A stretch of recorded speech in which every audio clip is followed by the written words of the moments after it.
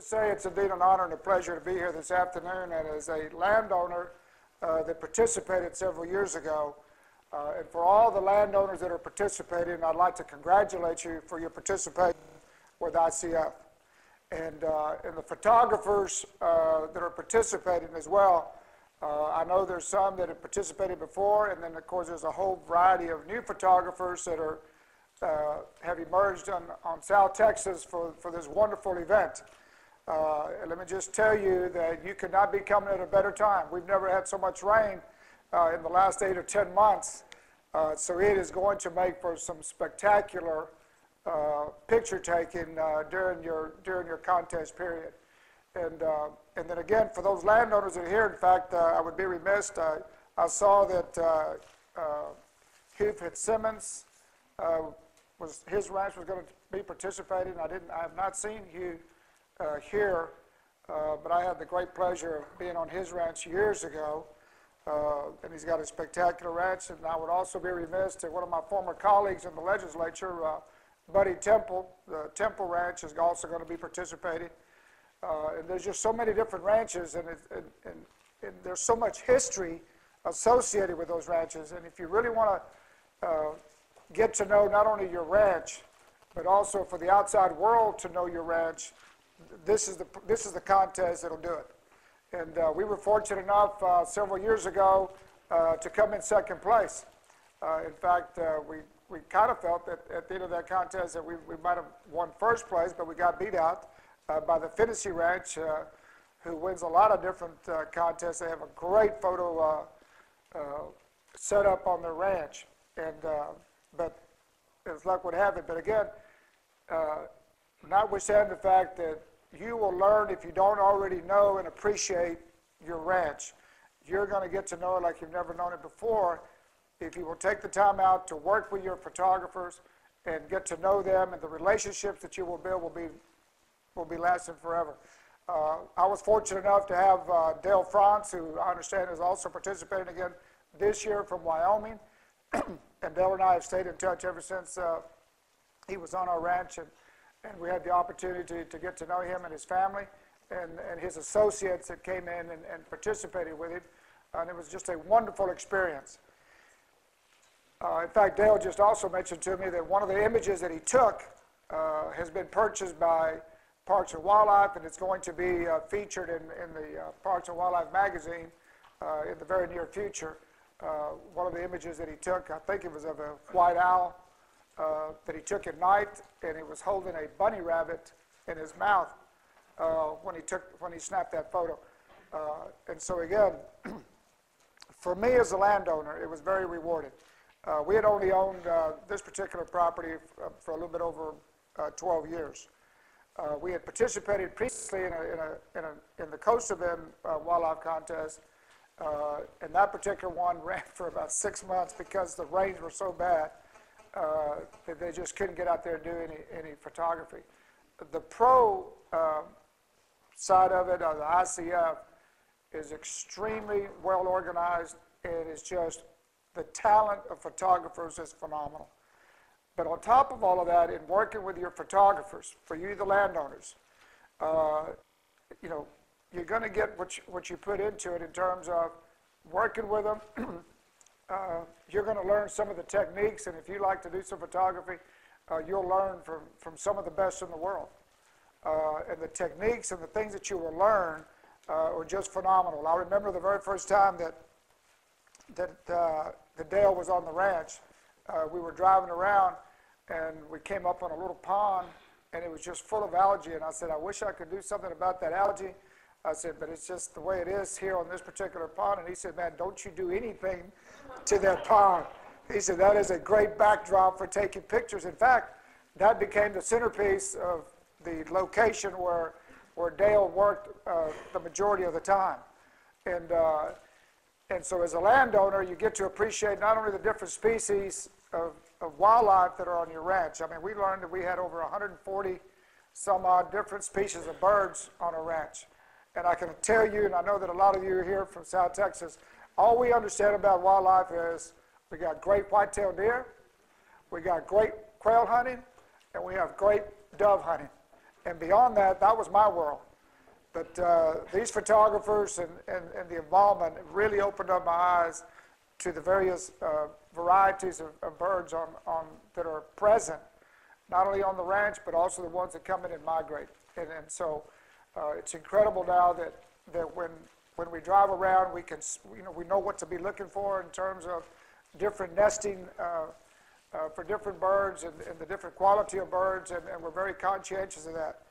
The other thing that became very significant, since we do extensive wildlife management on our ranch, all of a sudden, I can tell you that where we used to shoot a lot of the coyotes on the ranch, that doesn't happen anymore. Those are $25,000 coyotes. And I have a greater appreciation, because of the photos. After I saw the photos that Dale took of those coyotes, and I kept trying to figure out, now, how did they get on this ranch, and how did you end up taking a picture of coyotes? But he took some pictures of some coyotes. They were coming to the watering holes, and one of them was featured in the book of 2 coyotes, but he also had one that he didn't, and it had 4 coyotes. And I was going, now, how in the world did 4 coyotes ever survive on my ranch? But we have not shot any coyotes, and a lot of other things on the ranch that we took for granted, and we just felt that we needed to be part of our management. I mean, we figured it out that they can coexist, and again, that's what every time I see a coyote, I said, man, there goes that $25,000 coyote, because that's almost how much money we ended up winning as a result of Dale having the various species of wildlife to be able to photograph and whatnot, from the raccoons, from the possum. I mean, we found stuff that we didn't even know existed on the ranch, or at least we took for granted, or we never saw. And then, and so again, you will definitely gain a deeper appreciation for your ranch if you don't already have it. And I know that some of these ranches that are participating have been in the families for a long, long time, so I know that you probably already have a great appreciation for what you got.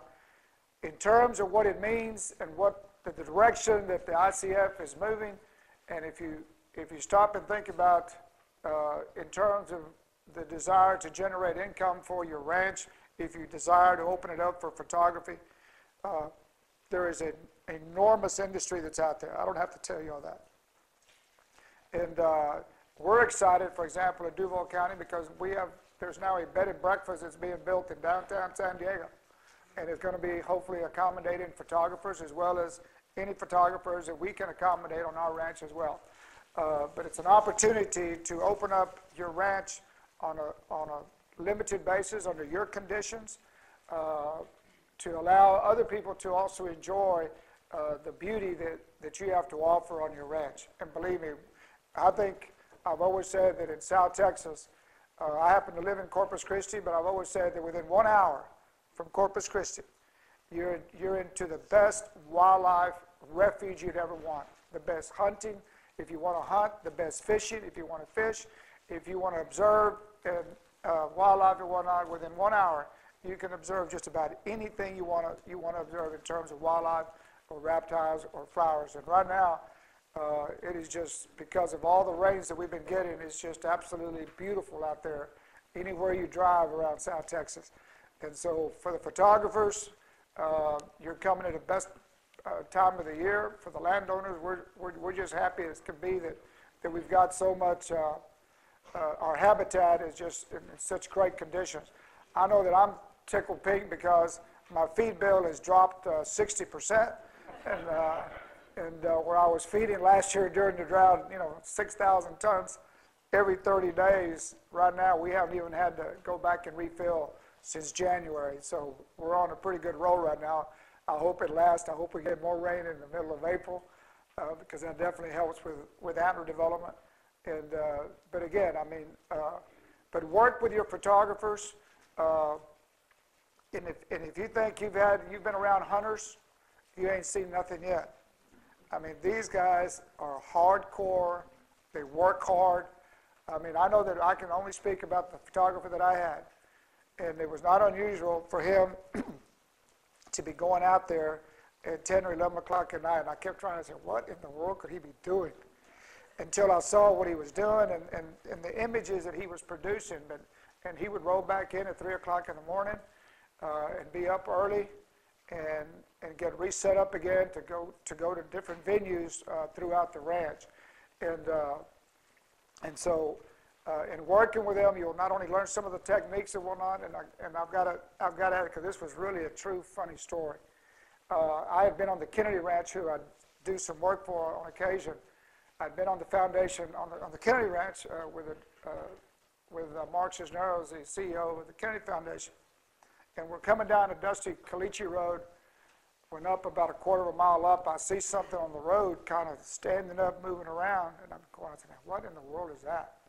And the ranch foreman who was with us, as we're getting closer, and it was kind of goldish looking in the sun. And he said, oh, Lord, he said, that is a coach whip. And I said, beg your pardon? He said, that is a coach whip snake. And he says, and they come off the ground. He said, they'll scare the heck out of you. They'll chase you if given the opportunity and whatnot. I'd never seen one.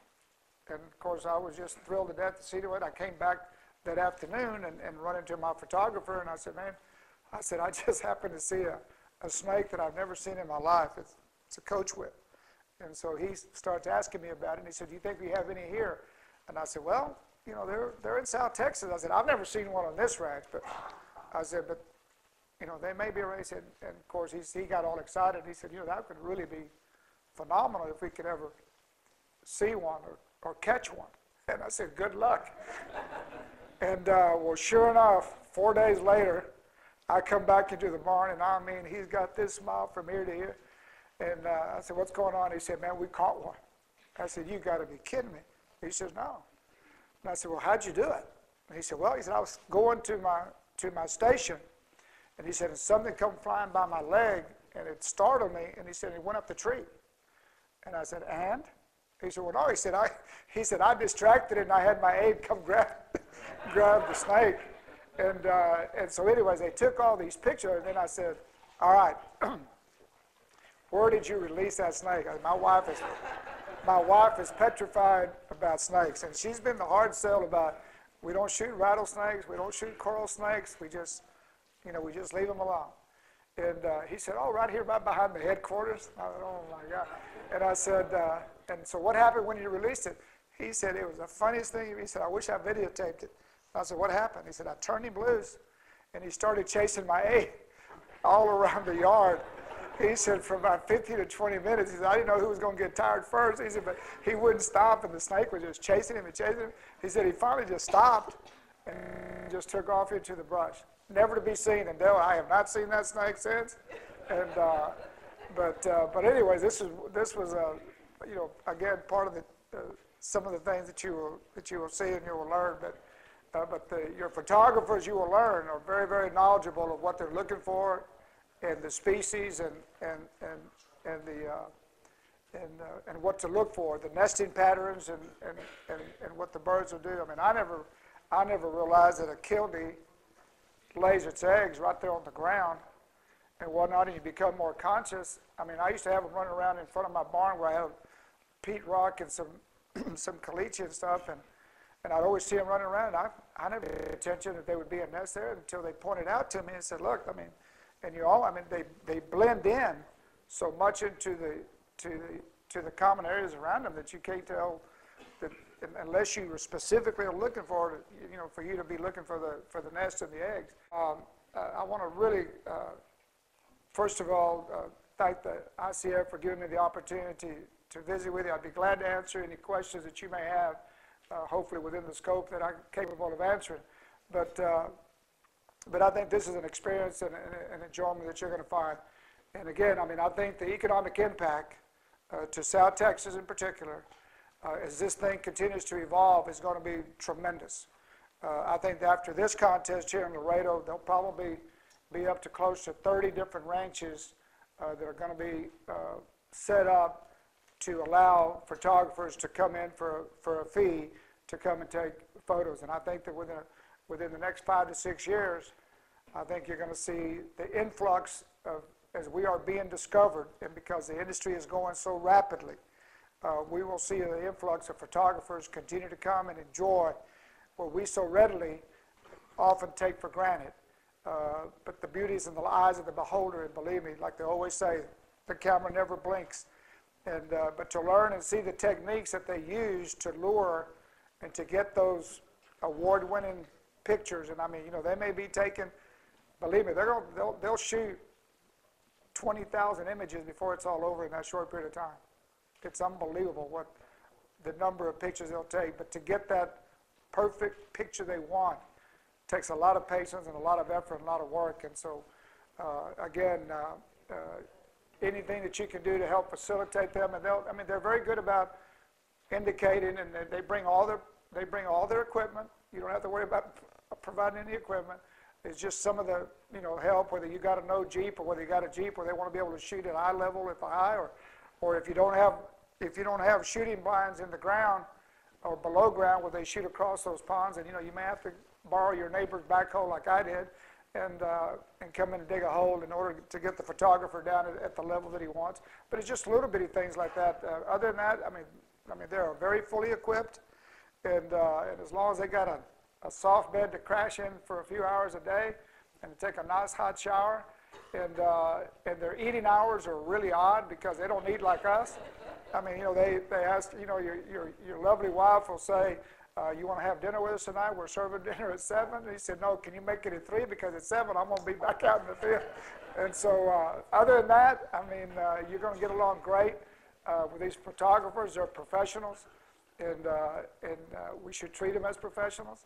But at the same time, I think that it's just going to be an incredible experience for you, and you will learn more.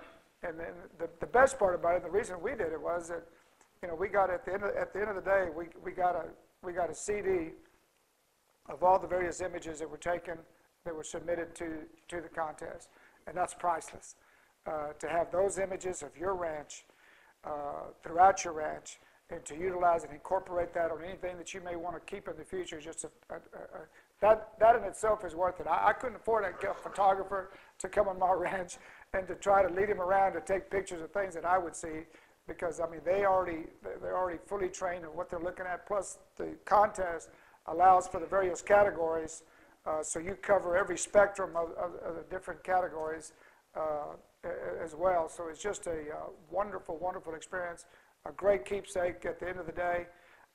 Win, lose, or draw, you will enjoy every bit of it, and you would have made a relationship that will be with you for a lifetime. And so again, if you have any questions, I'd be more than glad to try to answer any that you may have. Yeah. Did you ever learn how to use the camera you called me about? I'm still trying to figure it out. Yes. That's the other part about it. I mean, all of a sudden you start seeing what they do, and then your interest in cameras. I do a lot of video taping and whatnot, but all of a sudden the camera has gotten my attention and whatnot, and I've enjoyed it, and it's a lot of fun. I mean, but I as much hunting as I've done over the years, there's nothing like getting up early in the morning and being in a deer blind or any kind of a blind and taking video. Or taking, I mean, it's just as challenging as if you're out there with a bow or with a rifle or with a shotgun. I think it's even more challenging because, I mean, it takes absolute, you know, stillness and being able to blend in your surroundings and everything else to be able to take them. And I couldn't get over some of the pictures that Dale took of, I mean, coyotes from here to the door, and to be able to get up that close and personal, I mean, is just phenomenal. And but it's a tribute to his skills, but also to his photography skills as well.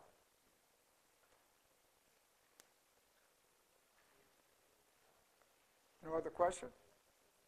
And this group's a great group. Thank you. Thank you.